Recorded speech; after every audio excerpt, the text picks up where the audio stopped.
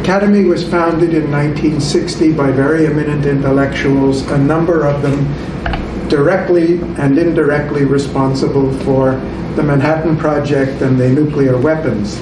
It's very significant that there are about 5 or 6 resolutions that have just been gone through the General Assembly.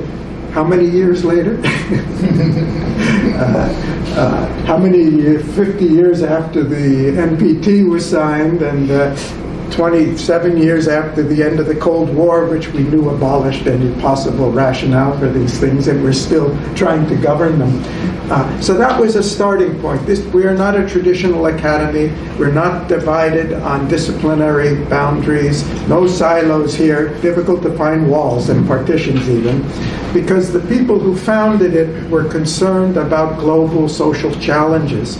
Initially, the impact and responsibility of science and technology, because it was so significant a contribution during World War II, that hey, we can't isolate ourselves anymore and say we just work in the laboratory and we're not responsible for the consequences. And the Academy has a very broad range of work we've been doing from the inception, which after the end of the Cold War, when, I mean, in '60, a World Academy was something absolutely unique, and people coming and talking to each other from both sides of the Iron Curtain, or even from Europe and the US, was pretty unusual. Now it's a daily occurrence. So we have been working to really redefine ourselves in terms of what is the relevant work for a World Academy in the 21st century in the present conditions. And in 2013, we partnered with the United Nations in Geneva on a one-day conference, which we called New Paradigm for Human Development. And there we presented, not only we, but there were about 200 participants and many leading organizations, government, NGO, research and universities, partners, people we partnered with, looking at major governance challenges in the world. Security, peace, economy, ecology, society, immigration. You know the whole list because it's what Millennium Project has also been working on. And we came to some conclusions about these broad areas of challenge that, although they have their distinct and unique characteristics, they all have some fundamental things in common. One of which is they're all global in nature. 2 is that they're all evolving and changing at unprecedented speed. 3, that none of them can be addressed independently of the others. They're all complexly interrelated, and therefore solutions along narrow disciplinary lines, theoretically, in terms of institutions, in terms of policies, in terms of practical strategies, simply is inadequate to address these challenges. And the fact that for all of these reasons, not only no single discipline, but certainly no country is in a position in this globalized world to effectively address these issues from their own perspective. Even something so conventional as employment, which we used to think was the economic theory and the economic models were all national models. How does a country reach full employment? But when you look at the factors that impact on employment today, you see about half of them are really dependent on the international environment. So, and that's true of everything else, which is more obvious, like the environmental issues, than it is with employment. So, among those issues, we were looking at what are the common governance challenges. And we started a series of workshops which we held for some reason in Dubrovnik on the Adriatic Sea, about 12 workshops over the last 5 years, looking at various dimensions of this. We launched an international working group on the need for new economic theory, policy, and institutions, and have conducted 5 international conferences and smaller working groups looking at different dimensions of that over the 5 years. We've had work on leadership, work on education.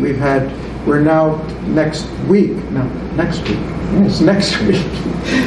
having our 3rd international conference on the future of education. That will be in Rio, in collaboration with the then government of Brazil. We're not sure about the new one, and UNESCO, for all of Latin America, on what are the radical changes needed in education.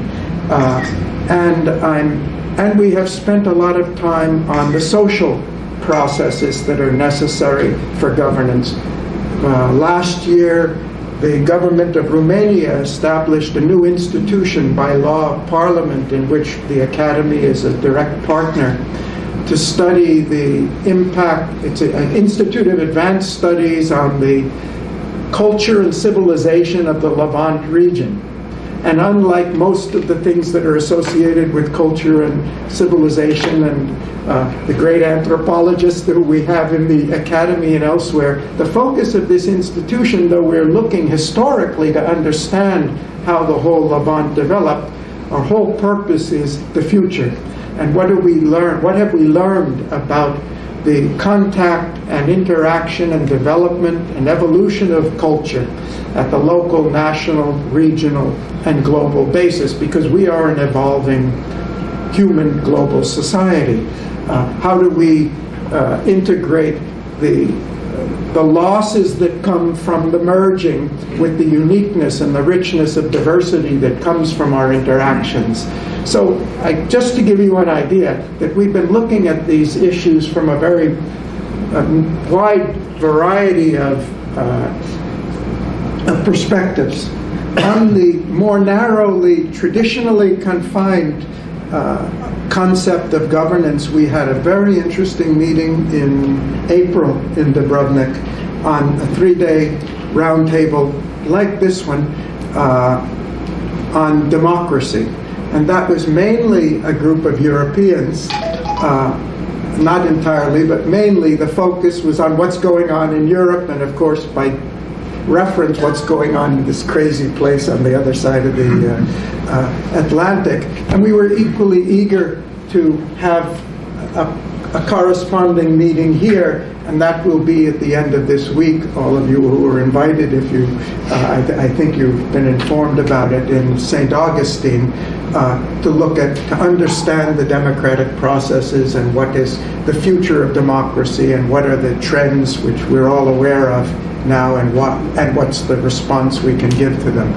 And then right after the Rio conference, we have a 3-day workshop on global governance, again in Dubrovnik, where we'll be looking at the global dimensions of this rather than the national and regional, or more than, not rather than, the national and regional dimensions.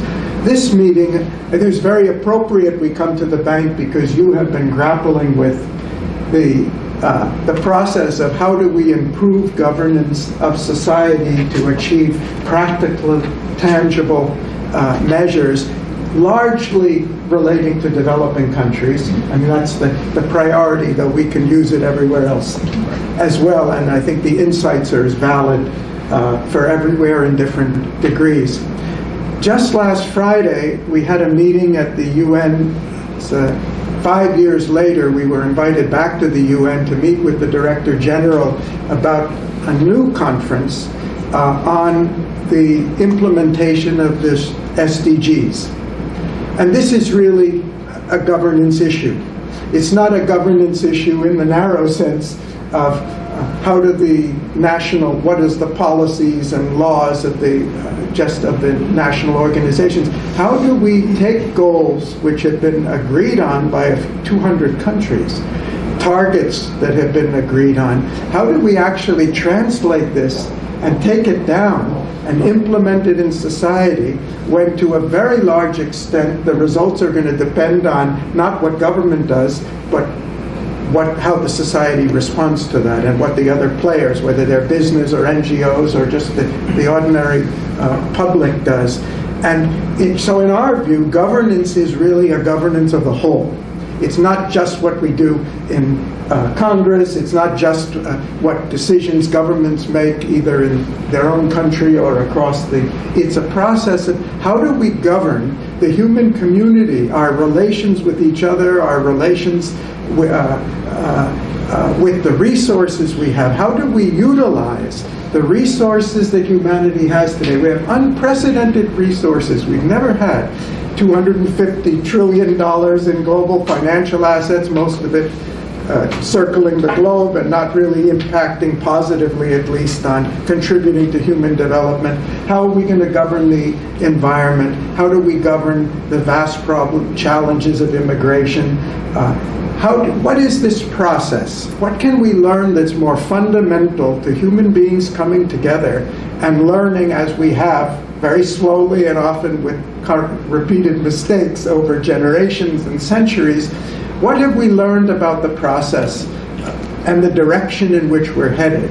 And what can we do to accelerate it? So the conference proposal, which we're in the process of working on with the UN, is what are the catalysts and accelerators for this process that we can build on? What are the gaps in knowledge, in information, in policy, in institutions that we have to fill in order to? So this is very broad.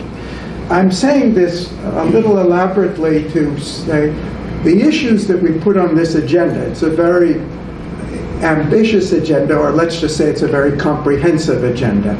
What we hope to accomplish here is simply to make the best use of your presence and your minds.